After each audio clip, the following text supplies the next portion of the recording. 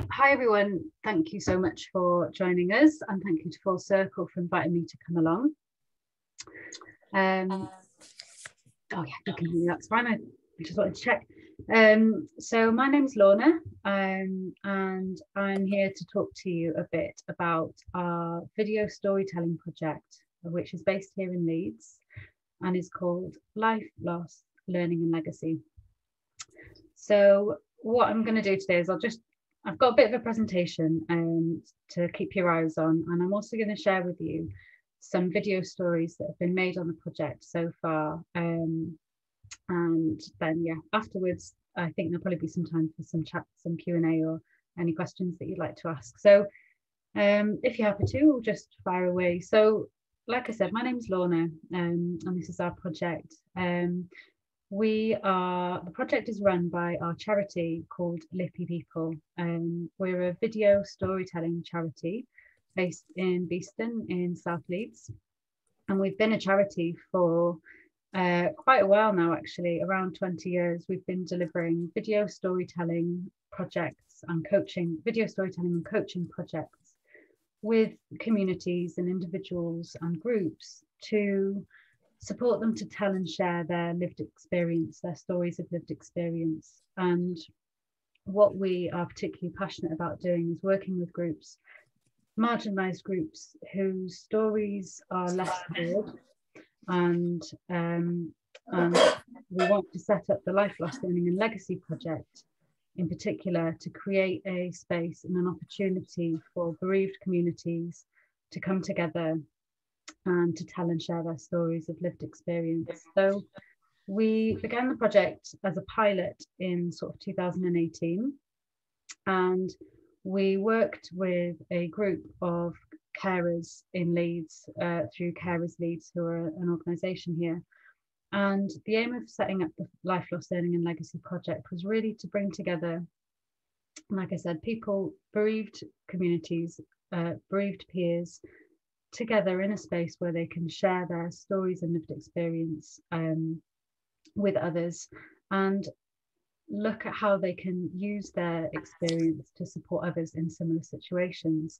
And by doing so, creating video stories. And you'll watch a couple of these later on. So, like I said, we piloted the project in 2018 with a mixed group of men, women, and young people, all who've been bereaved. And in this project, we supported them to make 7 video stories, all of which can be found on our YouTube channel, which I'll share the link with you later. Through this project, we learned that it was the bereaved older men of this project in particular who really took to this project and told us that actually a space where older men can come together and talk about loss was quite needed, because they found the men and their support services were saying that often in Leeds, at least, bereavement support services were not seeing as many men attending them, and there might be lots of different reasons for that, including the fact that a lot of services might be run or facilitated by women, and men often might not feel as inclined to go, and also that a lot of women would attend perhaps bereavement support sessions or peer groups, and other men wouldn't be there, so they wouldn't necessarily feel like opening up and what might be in it for me. So we decided then after that why not really try and make this Life, Loss, Learning and Legacy project a space for older men to come together. So in 2019 we started the first year of the project and began working with older men. So I joined the project as well in March 2019. So as a project manager, and I helped to put all the projects together and support storytellers throughout the process, and sort of identify partners to work with, all the sort of things to do with managing the 4 Hours project. Each of the projects, I'll give you a bit of a summary of how they work. So the Life, Loss, Learning and Legacy projects are delivered to groups of bereaved peers over a period of around 10 weeks. And these 10 weeks consist of supporting people to connect with one another, tell and share their stories, listen to one another's stories.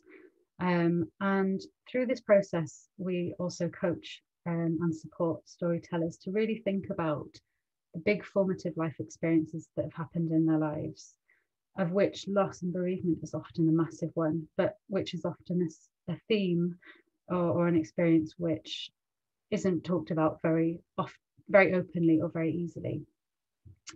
And then through this 10-week process, we support storytellers to identify, would they like to make a video story about their lived experience? And if so, what would they like to do with that video story? What would their impetus be for making a video story?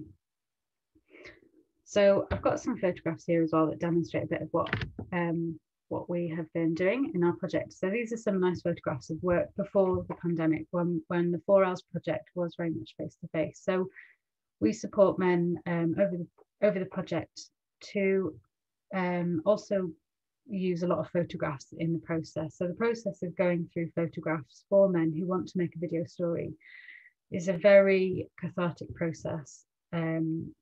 It's also quite a difficult process for lots and lots of people, and often involves supporting men to bring boxes out from the attics to include into their video stories. And the photo on the right as well shows us bringing our editing systems. So we very much use, when we were working face to face, we would do the editing fully with the groups, where men can learn a bit about how to make a video story.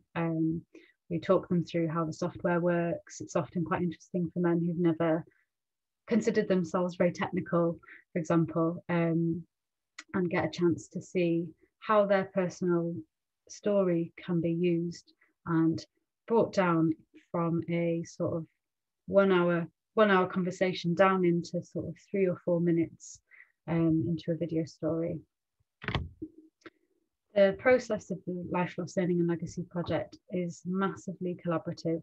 It is always group work. We'll often provide one-to-one support when men need it, but the aim of the 4 Hours project is to really bring together men with similar experiences or men with different experiences to learn from one another.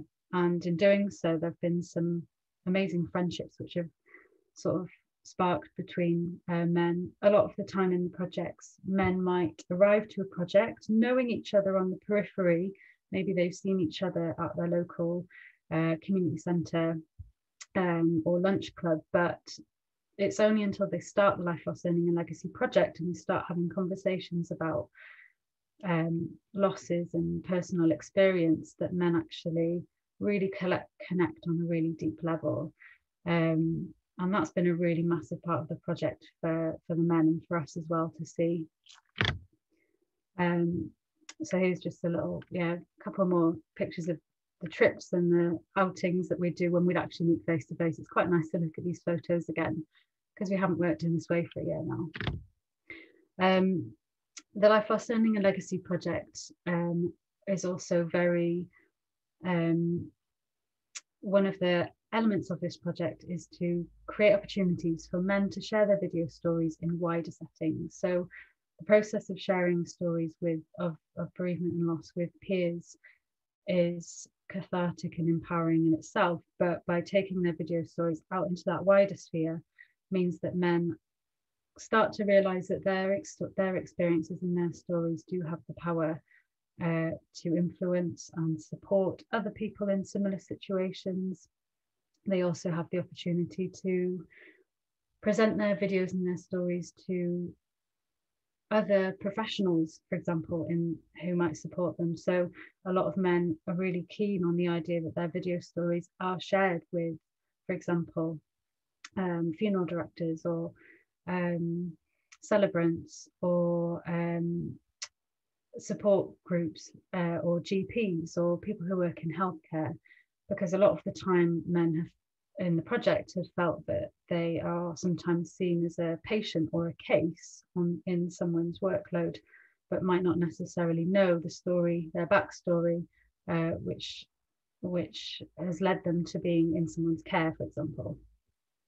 So this is just a picture of some of the feedback which some of the men gave after watching video stories at the Hyde Park Picture House in November 2019. A lot of the men, when they watch the video stories, just find a lot of comfort in knowing that other men are feeling the same and have been through a similar experience. So what I thought we could do now is I'd like to show 2 video stories. All of these video stories that you're about to watch are available to watch again online in your own time if you want to. I'd also just like to say that some of the main things which we have learned on the project sort of up until 2020 is that, you know, like I said, the video stories have really given men an opportunity to learn about each other on a much deeper level and speak out in the open about some quite challenging topics which aren't often talked about. So, for example, being a carer for a partner and being bereaved, that partner passing away.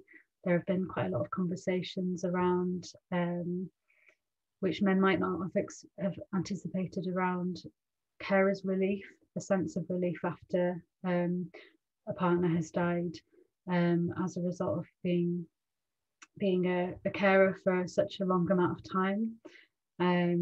There's also been some really interesting conversations around men around it's okay to move on after loss and actually to not feel guilty about feeling joy again after perhaps a long illness of a partner. So there have been some really liberating conversations that have happened after this project. So if everyone's happy to, I'm going to share 2 video stories. Just bear with me because I'm going to have to stop sharing the presentation, go onto the video and then start again. So just bear with while I get the video lined up.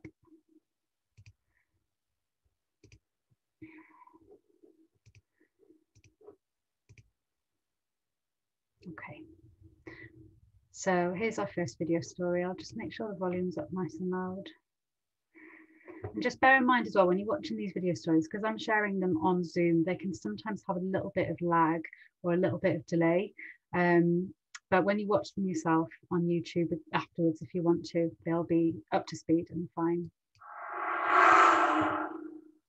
When my father died, my Uncle Jack was there at the funeral, and he could see that I was upset. So he come along and put his arm on my shoulder and said, in his old Yorkshire way, "Hey George, there's all sorts of ways of doing, and they haven't fun of good yet."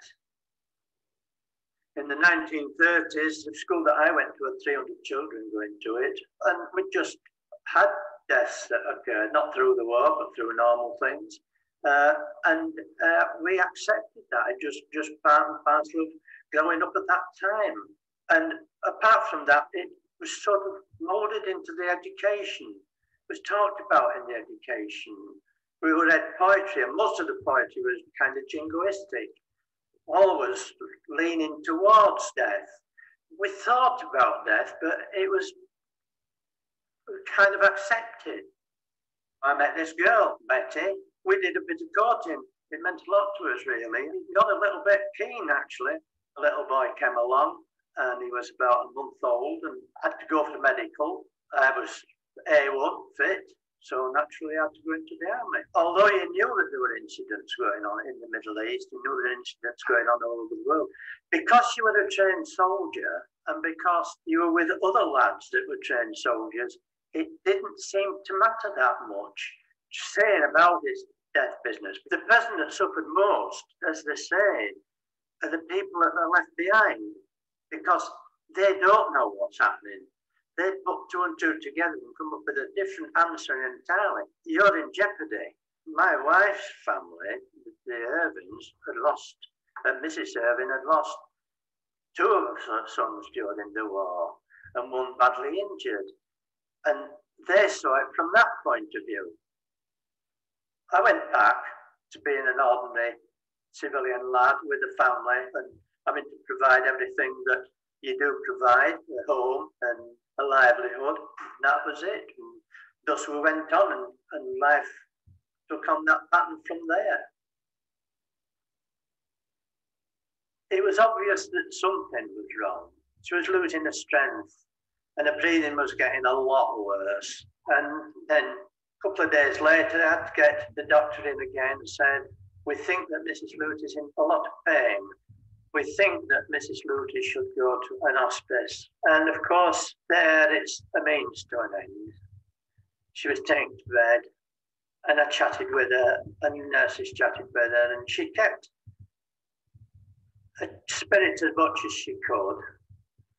And the first day one night, it was about 7 o'clock in the evening, and I noticed the breathing was getting a little bit laboured and faint, and she had chatted away, and she stopped chatting to me, smiled, I held her hand, and I was talking away there as I'm talking away now, and the nurse that was sat by me said, I'm afraid she's gone, George. And I didn't realise that. And it was a blow then. I realised then that I was on my own, and life starts afresh then. Or it doesn't. For a while it doesn't anyway. You're lost. You're looking for other people. And of course there are other people. There was my family there. They were rallied round. People came and people went. And I found throughout it, oddly enough, that women that I hadn't bothered about how they felt of one thing and another were the best at that particular moment in time, during that particular period, because women were not afraid of coming up and putting their arms around you and saying, oh dear, George, I'm terribly sorry. And I found that men didn't do that. They were sorry, and I could see that they were sorry, but they would sort of say, well, lad, that's it, pull yourself together kind of thing. When I'd been in the army, I met a lad who had spent a great deal of time in China, and he learnt me saying that they have in China. And it was, you can't stop the bird of sorrow from hovering over your head, but you can stop it from nesting in your hair.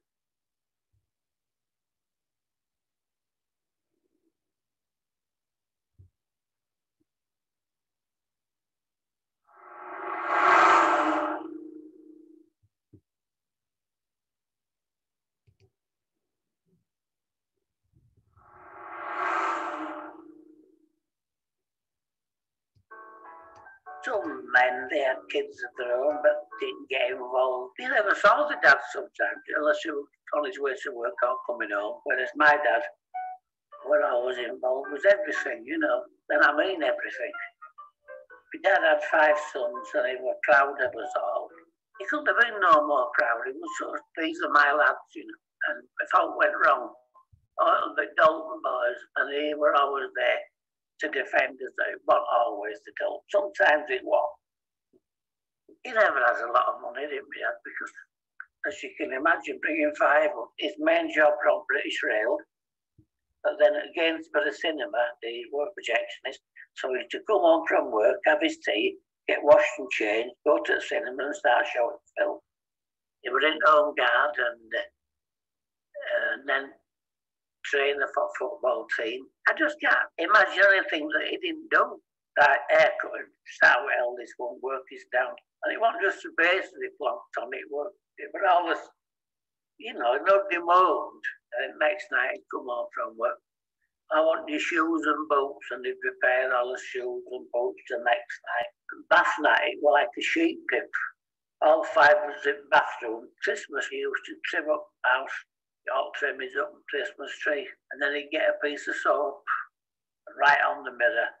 Merry Christmas to all and Happy New Year, you know. And when I started going with my wife, she saw him do it. She said his handwriting's fantastic, you know. But what? Christmas, he always used to get they called it a pin. It was something like 9 gallon it held in the pin, you know. He used to bring that home and he used to tap it himself. What he used to do is he'd get a sack, put a hole in it to go over, bung at top, wet the sacks, keep the vehicle, you know. And you could just go down and you could make shandies, you know. But lads used to go down and help him with this. He didn't need no help. He was up to all himself. He was getting jobs on railway, you know, where he'd done everything. And he was retiring. So I said, well, what we're going to buy him was a retirement gift, you know. So nobody's come up with any ideas. So I said, what about the lighter and having it engraved? Yeah, that sounds all right, our kids. So me and my eldest brother went and got it, and I said to the lady at the shop, can you do an inscription? She said, well, yeah, what do you want on it? So I said to the old block from his 5 chips. But God, she said, that's a bit touching. So when he finished Friday night, we all went to Bull's Head University, and we bought him a cigar. So I give him 5 sons, 5 daughters-in-laws, you know, and we're all sat there like, so give him a cigar. He's fumbling in his pockets. I said, what are you doing now? So I can't find my matches. So I said, well, try this. So we gave him lights, and well, that was it. He just filled up, you know. And they were very emotional, you know, for a few of us. And I found it a few months ago, and I just looked at it, and I was a bit upset, like, so I've got it in my pocket now, you know. They were unbelievable. Not a thing did he struggle with, you know. Whatever you wanted to do, it was there to help you, you know. Oh, try it this way, kid. I mean, everybody has a dad, don't they, you know. But my dad was just a remarkable man.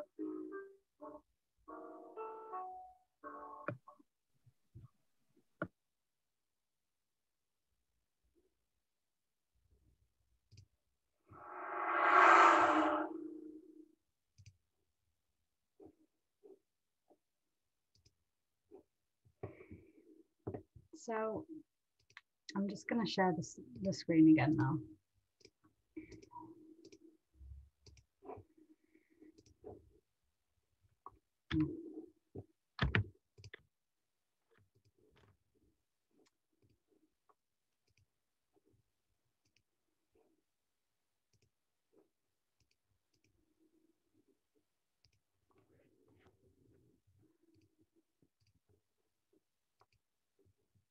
Okay, sorry about that. So we're back. So I just want to give a little bit of a background to Barry's story as well. So when I think of video storytelling, when I think of storytelling, I often think about Barry, whose video you just watched. Barry is a perfect example of how everyone has a story, and I think Barry, when I watch that video every time, I think what a beautiful storyteller Barry is, because he really wanted to take part in the Life Lost Learning and Legacy project in July of 2019.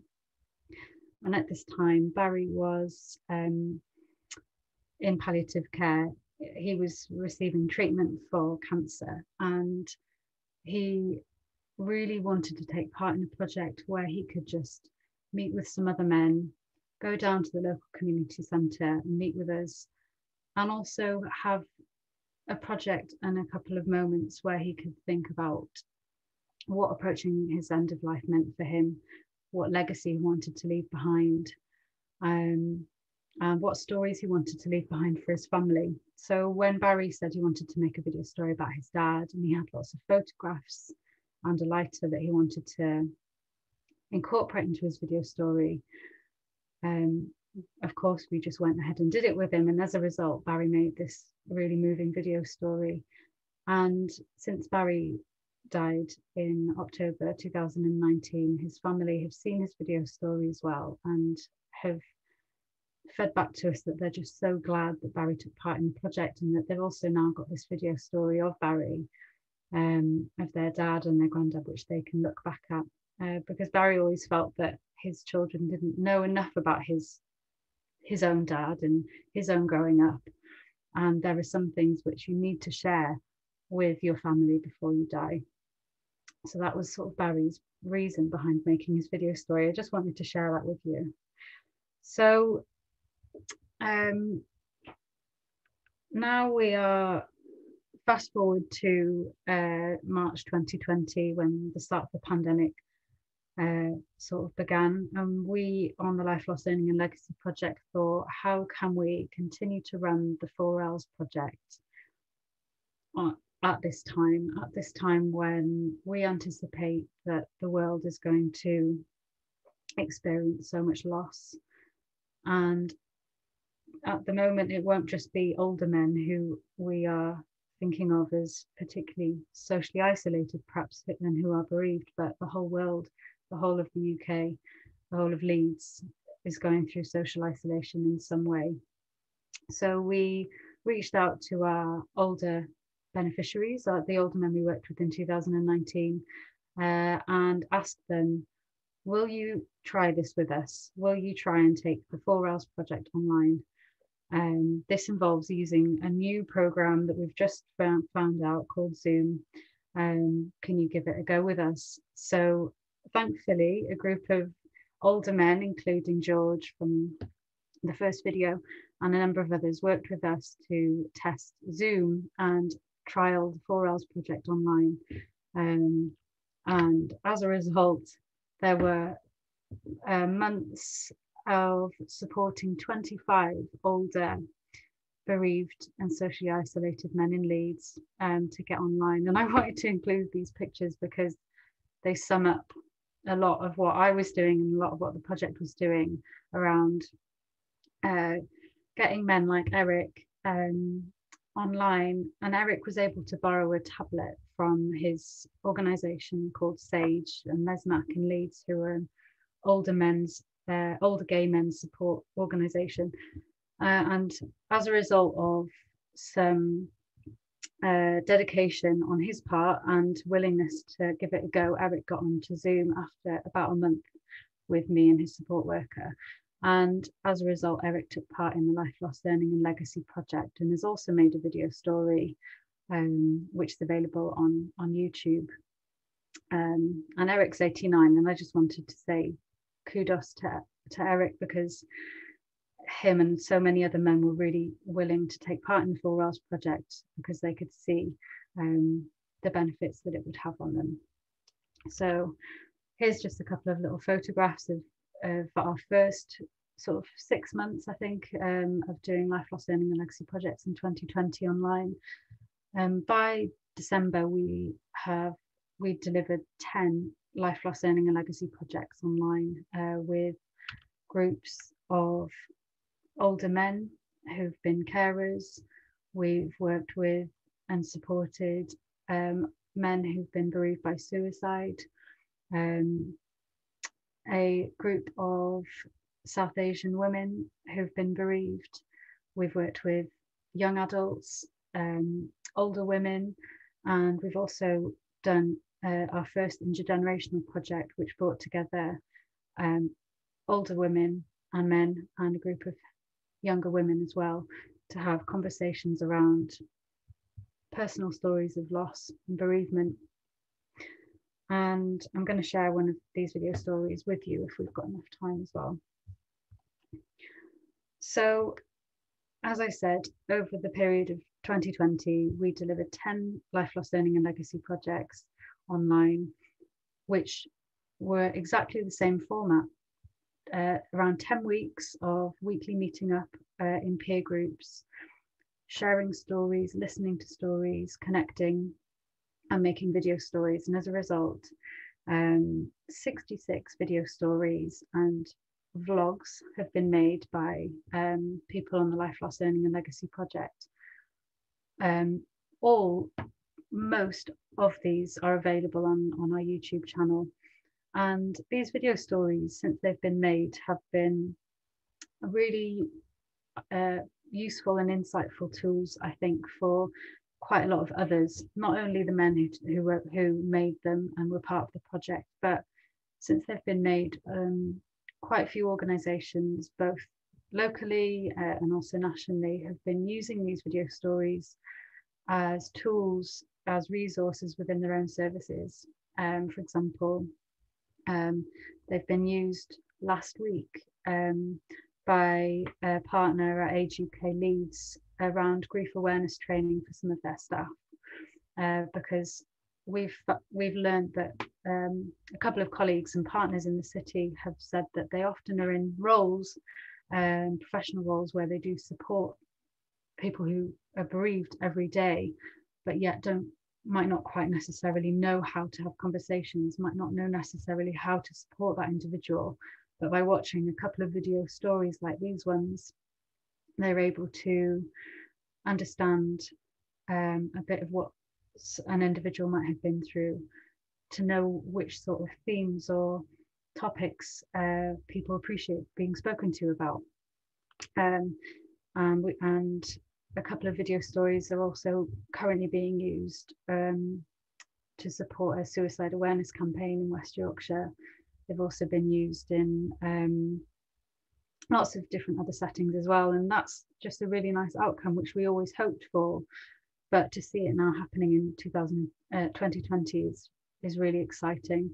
And it's also, this is only able to happen if the storytellers want this to happen. So a big feature about the 4 Wales project is not only supporting groups to come together and share stories and make video stories, but to also decide themselves, what do they want to do with their video stories? Who do they want their video stories to impact?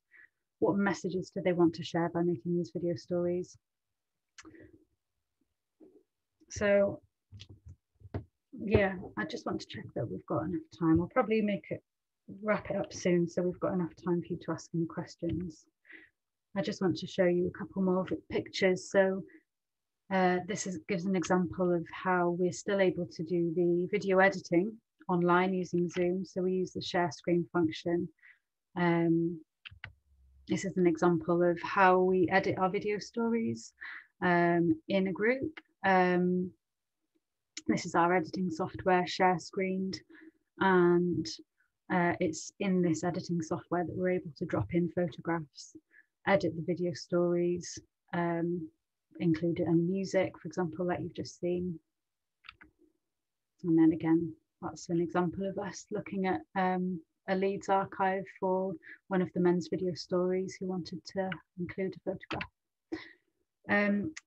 Also in 2020, as part of our delivery, we've been running some really exciting screening events, of which we've run 5 across 2020. They started off with around 10 to 12 people joining in July and watching sets of video stories and having conversations. And the idea behind these screening events is to share a set of 3 or 4 video stories, a bit like today. And after each video is shown, creating opportunity for people to reflect and have a conversation after each video. They've been really popular and really successful, and they're incredibly liberating for the storytellers to share their videos in settings where counsellors can attend, funeral directors can attend, family can attend, friends.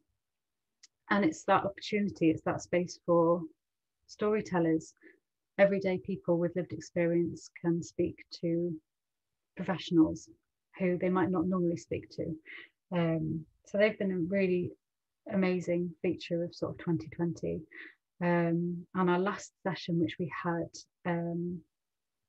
about 2 weeks ago, which Full Circle Funerals have been supporting by co-hosting, we had about 45 people attending, and they were just really excited for the storytellers to see that their videos are making a wider impact, not only in Leeds but also nationally. So I'm just aware that it's 20 to 12. I've got 2 more video stories I wanted to share.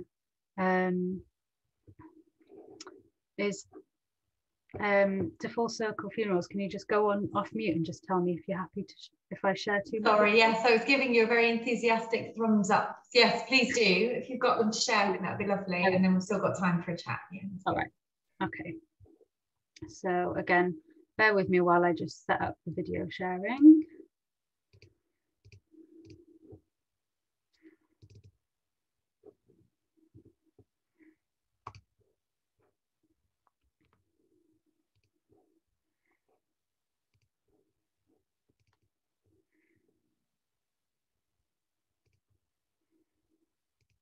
Okay.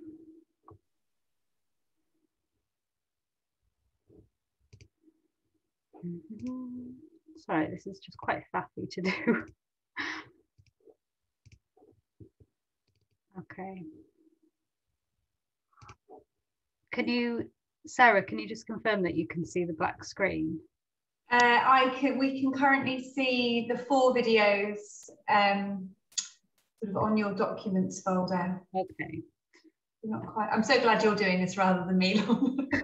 It's nothing more stressful than typing or doing anything on a computer with everyone watching you. So I do yeah, this and then it might just be loading. Yeah, let's just have a little look. Yeah. Have we got the black screen now?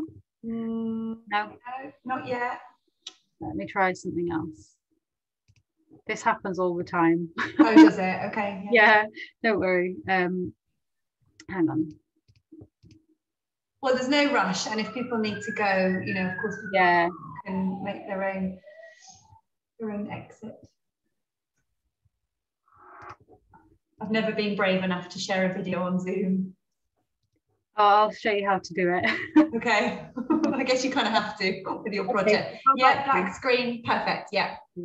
So so these next 2 videos I'm going to show are ones that have been made during 2020 and working remotely. This first video is part of an intergenerational project which we did in August 2020 with 3 young women and 3 older residents of an MHA scheme in Huddersfield. And then the second video I'll show was made around December with Leeds Mind in partnership. So, okay, let's watch Sophie's story. A year and a half ago, I had some kind of profound impacts associated with loss, like both granddads from both separate sides of the family. One of them was very sudden and another one was very drawn out and long. And up until this point, I hadn't really lost anyone really close to me. And the loss over time had quite a significant impact on my well-being, my mental health, and how I saw the rest of the world as well. I slowly started to kind of descend into a pit of quite awful depression. I was so away from myself that I could not be my own person anymore. It was almost as if I was standing on the precipice of this deep hole, and the grief of losing my second granddad pushed me over the edge, and I just was free falling into just complete darkness. I couldn't see anything else other than the loss. I lost a lot of myself, my happiness. I could not see happiness in the world much anymore. It was just overwhelming. I told my mum I just don't want to feel anything anymore because it was so painful to feel everything that I was feeling at that time. I couldn't imagine how to get out of this rut of being so all-encompassingly sad all the time. So I ended up taking part in some CBT therapy. It enlightened me in the sense that I realised that whilst it was about the grief, and the grief could put me in that position, there were so many other things that had existed in my life that I hadn't processed, that almost the grief pushed me over the edge. I could feel myself, who I was as a person, how I normally am, how I interact, my confidence, my happiness was around me, but I just couldn't connect with it anymore. And not being able to see hope in anything that I had, not being able to see love and success, it was just sadness. I then attended a grief group therapy session to help me process the grief. And I was surrounded by people similar age group to me who had lost grandparents, who had lost parents, who had lost significant partners in their life. And whilst I thought it would be too hard, it actually was so rewarding for me to be able to connect with people at another level who were going through the same thoughts and feelings that I was at the same time. Listening to their stories made me reflect on the things that I had been through, but in the sense that I could process them better. And I slowly got better. You know, I climbed out of the pit and I gained more control of myself. I had not felt this way in so long that it's hard to conceptualize feeling good and feeling happy. And I feel myself again. I don't feel this other person or this shell anymore. I think I didn't know before that I had a problem, and that I didn't know that in myself that I was creating behaviours and pathways to make myself worse. I didn't accept that I was part of the issue, I suppose, and I was part of this system of feeling bad. I started to understand that I didn't have to hide myself anymore from my friends, my family, and how I was feeling, because almost the grief allowed that one time to open up, because everyone was opening up about how they were feeling. And whilst I was opening up about my grief, I was also opening up about the things I'd been feeling other than that. And the grief has shown me the resilience that I can have. It has given me a positive experience in the sense that I am a better person than before grief.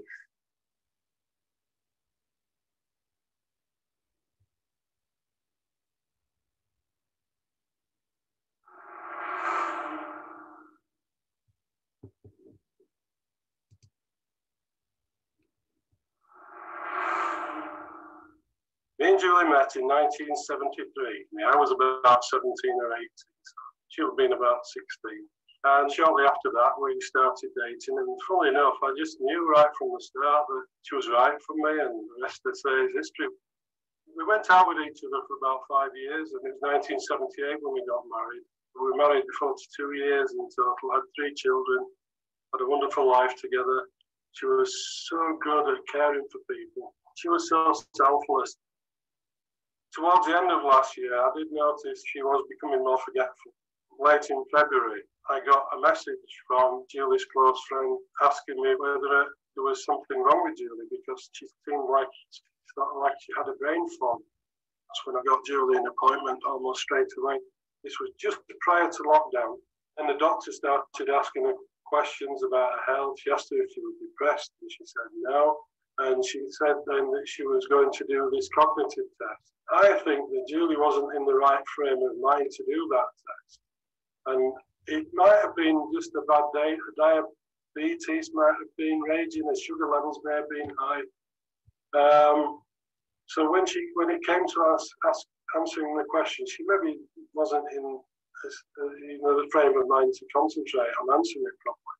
And it was a few days after that she received the letter inviting her for further tests from the Younger Persons with Dementia team. My wife was 62, and the doctor was talking about early onset dementia, and that, if you do get it at that age, is quite devastating. I tried to play it down a bit and say, look, we're only just trying to look at the possibilities. But what she wrote in a personal diary was that she read a shocking letter from the hospital. They think I've got dementia. And that was how her mind was thinking at the time. And that appointment was set for the 7th of May. And that coincidentally was the day after Julie took her own life. After she died, obviously COVID had a massive impact on me and on the family, on our ability to mourn. The funeral was limited to 10 people. And even then, her mum, who was 95, she was advised to socially distance. So she sat in like a different part of the crematorium to everybody else. And although it was a nice service and there were some nice words spoken, it wasn't the same without the support of more family and friends. I was reasonably confident that I could deal with the inquest. I had no illusion about the inquest itself, that it was just a formality that everybody had to go through by law. I was told that they wanted an account from me of what happened with Julie. I sat down and I just started writing some background notes, and then circumstances leading up to Julie's death, some relevant issues and some lessons learned. When we went into the inquest, the coroner explained that the purpose of the inquest is to ascertain how a person died and not why they died. And that's all the law requires. He has to deal with facts. So when I say this may have led to Julie's suicidal thought, he would say, yeah, but that's conjecture. And this is a legal thing. Unless you've got a legal mind, you just know what is right and what is wrong. And something that seems relevant to us might in the court of law not be relevant because it's conjecture. People ask me what was the outcome, and the outcome was that Julie took her own life, and we knew that right from the start. So that wasn't a revelation. So really, it's just a way of closing the book, and that's how we deal with it. There's been a lot of talk about the impact of COVID on people's mental health, and it didn't need a letter from the English Persons with Dementia team to carry out further tests. They could have done further tests without even mentioning the word dementia. That just opened up a whole can of worms, and something Julie was having to live with during the COVID period when there was not a lot going on in her life. Had she sort of gone into that COVID period and been going about a normal routine, she would have probably been too busy to dwell on it and even worry about it. She would have just been doing what she normally did, which was looking after other people.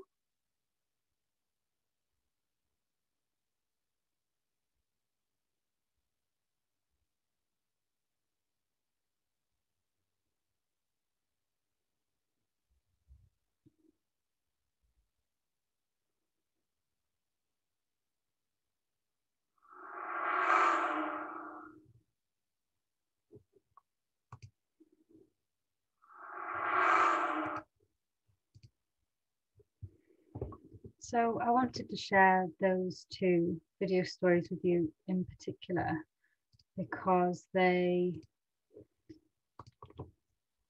explore and reveal quite a lot of the conversations that were being had around last year around the Full Wells Project around mental health and the impact of COVID on so many people's lives in ways that we might not really be thinking about. So not only the fact that COVID is taking so many lives, but it's also having a massive effect on people's mental health and resulting also in suicides and loss to suicide. So I wanted to share those two with you. And I'm just going to quickly share back to the presentation, and then we can sort of, then we can just close off and have a bit of a chat. So I just want to let everyone know that the video stories made on the Life, Loss, Learning and Legacy project are, majority of them are all available on the Lippy People and our YouTube channel.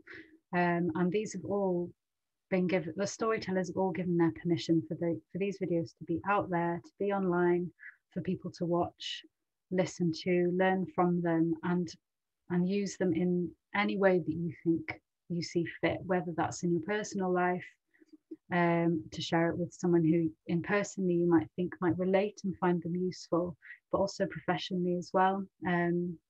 So these are all available. I'll put the link at the end. We've also got our website where video stories are, and you can find out more about the work that we're doing. And we're also on Twitter, so feel free to reach out to us and let us know how you found the session, and please just stay connected with us. Our project is funded. We wouldn't be able to do this project unless we had the support of funders. So these are just some of the great funders who've helped us be able to run this project. And here are some links for all of those websites that I've just shown you. So I think that's me done. I know we're quite close to the end, so I'll stop sharing the screen and then maybe send these links around to everyone afterwards.